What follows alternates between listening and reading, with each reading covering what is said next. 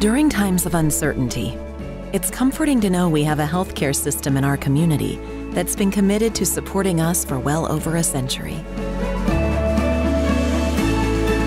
In this current time, we are standing together, and our bond is stronger than ever. KDMC, caring for our community like no one else can.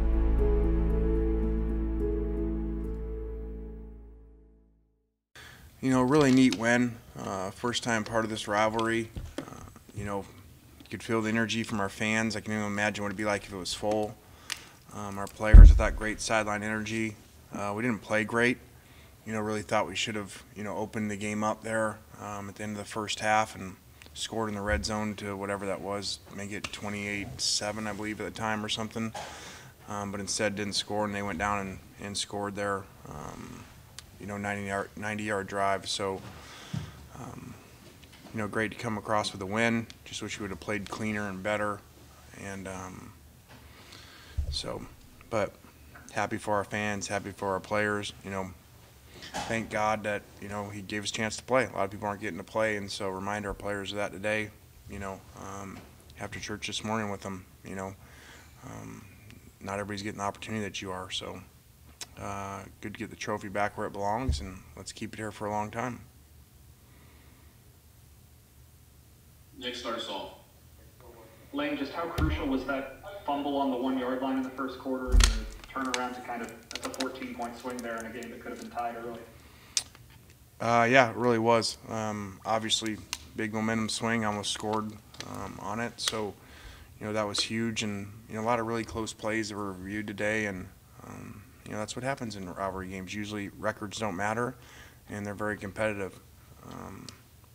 I was concerned, you know, we'd struggle in this game, so that's why we brought Knox here. And, you know, I think every time you come we win, right? No. No? What game did we lose? Florida and Alabama. Oh, yeah, that's right. Well, maybe if you get a haircut. Good to Joe.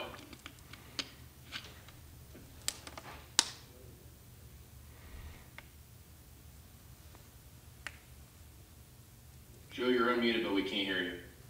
All right, maybe not, Joe. Try Paris right now.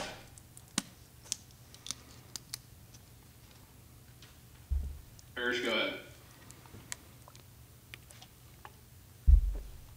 Hey, Wayne, you said earlier in the week that you felt like Otis would play a lot. What did you think of his game today? Well, I'll have to watch the film for that.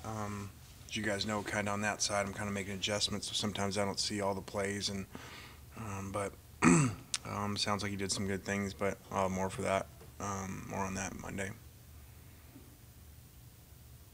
Go back to Nick. You talked about the red zone a little bit. Just, was there a common theme you were seeing, or was it just a couple of plays that went wrong? Well, I mean, the first one, the ball's right in your hands, you drop it. So, you know, that's nothing they did. You know, huge momentum. They go 3 and out. You know, we're going to go right down the field, you know, and score there. And, you know, we drop it. So, you know, big, you know, I think three possessions in the red zone where we only got 3 points out of all 3, you know, would have made the game a lot different. Go ahead, David.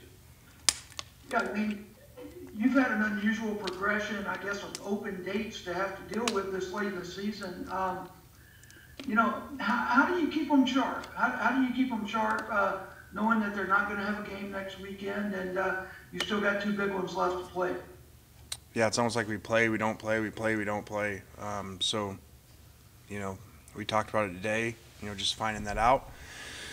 So, not sure exactly what we'll do, but probably similar to last week. You know, can't really treat it as a bye week and, you know, give them the whole weekend off because they need to keep playing and keep this momentum. Go to Nate. Coach, Elijah broke A.J. Brown's single-season receptions record today.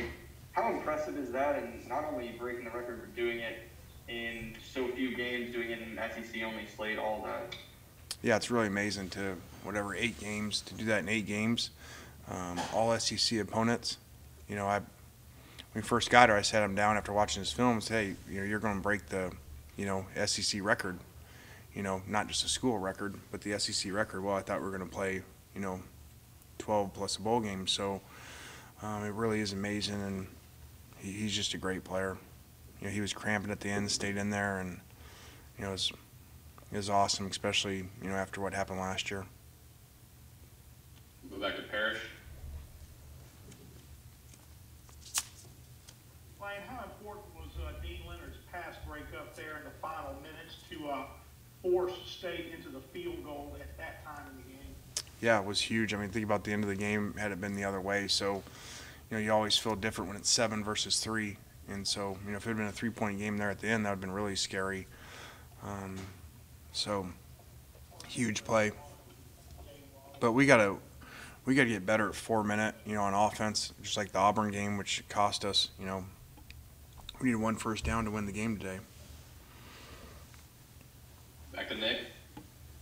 Just how do you think the players responded with that post-game celebration? What was the locker room like? I mean, winning the rivalry game for the first time in 3 years, how big was that for some of these veterans that hadn't won yet? I mean, I don't know. How many years had it been? They hadn't won yet. You said? 17. Oh, okay. So I didn't even know that. I think it meant more to them than me, you know, and so I was excited we won, obviously. But, you know, they've been here, a lot of them growing up here, so, you know, it kind of means more to them. But I was excited, obviously, after the win, but then to see them in the locker room, you know, it was like winning the, you know, Super Bowl, which was neat to see them so excited. So they put a lot of work in to get to this point.